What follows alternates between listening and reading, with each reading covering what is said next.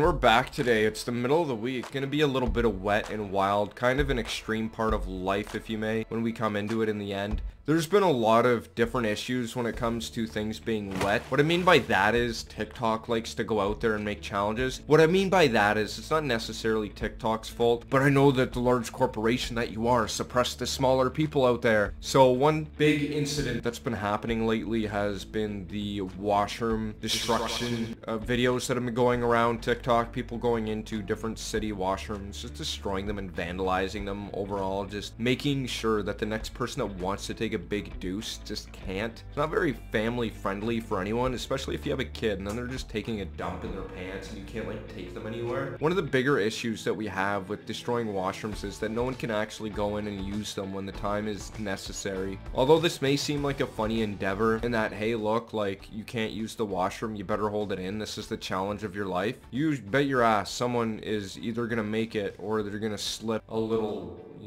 cheek out, and then all hell's gonna break loose, and then people are gonna point and laugh, stare, whatever they do. Not only that, too, we found out that Thailand in the future that we never knew before, they have uncovered a lot of sunken cities, and this is sort of baffling to me because if you look that up in the news section of like Google, it'll show a ton of stuff, like a massive list of areas that people can go to and check out and find out that, hey look, there has been more going on in Thailand than we first thought. So we go out there and we watch this and we think that we may have been suppressed a little bit from our cheeky little video providers. Although we know Disney is made for like a lot of adult entertainment. I think back in the day too, it even catered to a lot of racial discrimination, which was quite sad.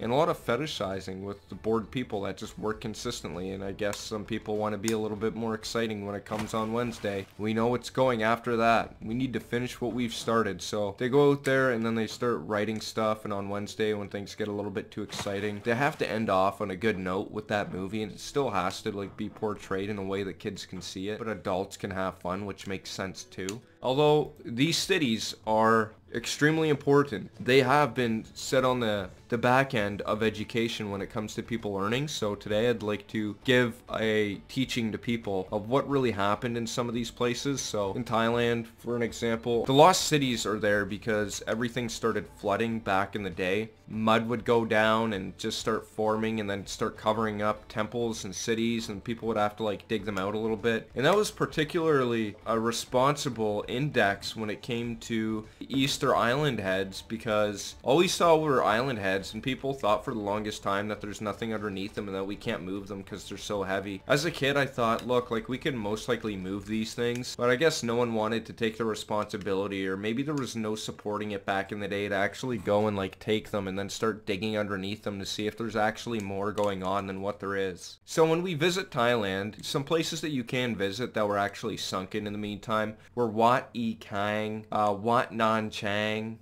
Wat Phu Pai, Wat Chang Kam. There's like number 1 of that, and then there's the regular one. These are most likely words of just saying like temple. What That Cow. These are really cool names. I feel like a lot of them are meant to be a little bit funny in the English language. Like someone must have worked together with the people of Thailand to make these. And that's about it for today. Thank you very much for watching. And if you liked the video, please dip your fingers down in that honey hole and tap like on the video. It makes me feel good. It makes me happy, and I like when you do it. Leave a comment because I like being flourished with gifts sometimes. Check out my other videos though, in all seriousness, because they're bizarre and they're cool. There's a lot of niche different videos down there. I think you'll enjoy them. Take care.